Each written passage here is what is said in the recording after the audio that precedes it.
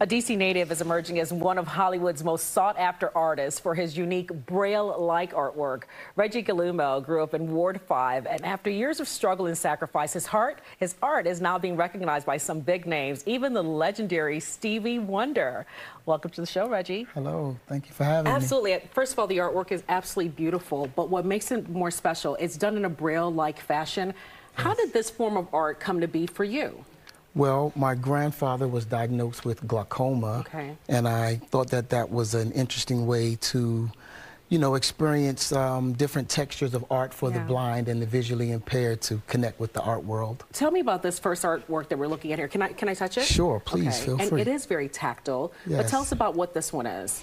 So this one is a piece that I created just to show the movement and the joy of individuals, and I decided to use found objects that were collected in the community, broken toys, paintbrush rollers, oyster shells. So really, just things you found in the community. I think I see a paintbrush there. Yes. And what is this, a pad, a scouring This is pad? actually a piece of discarded carpet that someone had thrown out, and this is a watch. And what do you call this artwork, this piece of art? This piece is called Moving On. Yeah. That's the title of this one here. And I love that you said Moving On, because as I said, you grew up in Ward 5, and some people might say it's a Trinidad, Brooklyn area. Much better today than it was in years past. But what would you say to kids growing up there who may have a dream and they don't really see it to fruition? You obviously are a shining example of what can happen when you dream big. What would you have to say to those kids as we kind of move on and also look at more artwork here? I would just definitely say follow your dreams and never give up and dare to be different. Continue to just do the things that others aren't doing and be creative. All right, we're looking more at your artwork here, and I want to look at this one. It looks like a Nike shoe, again, made with discarded objects that you found. Tell us about this piece of art. Yes, this one here was just inspired by the people down at Anacostia who loved to roller skate and just wanted to just go through the park and pick up some of the items that people didn't have any more use with, and I just sort of brought them to life with something that people adhere to. Skating. You are brilliant. Who inspires you? How did you? Who inspires this artwork for you? I would say in an art realm, Jean-Michel Basquiat.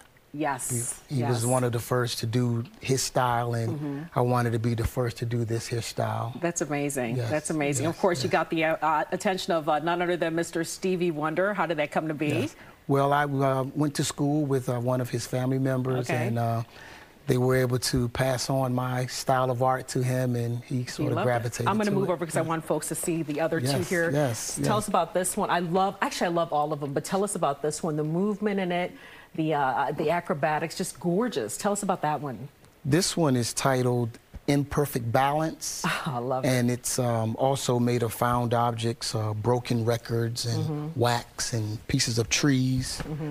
And is this your homage to Basquiat? Yes, this is my piece that I'm currently working on. Oh, you're still working on this? It's an unfinished piece here of Jean-Michel Basquiat. I love that. So, of course, folks are wondering, how can I get more of Reggie Gillumo? Okay, that's a good question. I'm currently seeking a location in D.C. for a gallery.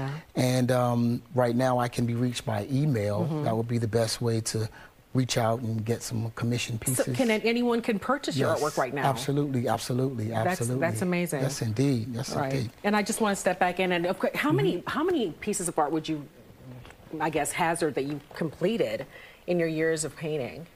Oh, wow. Hundreds? Hundreds, I would say. Yes, indeed. Hundreds.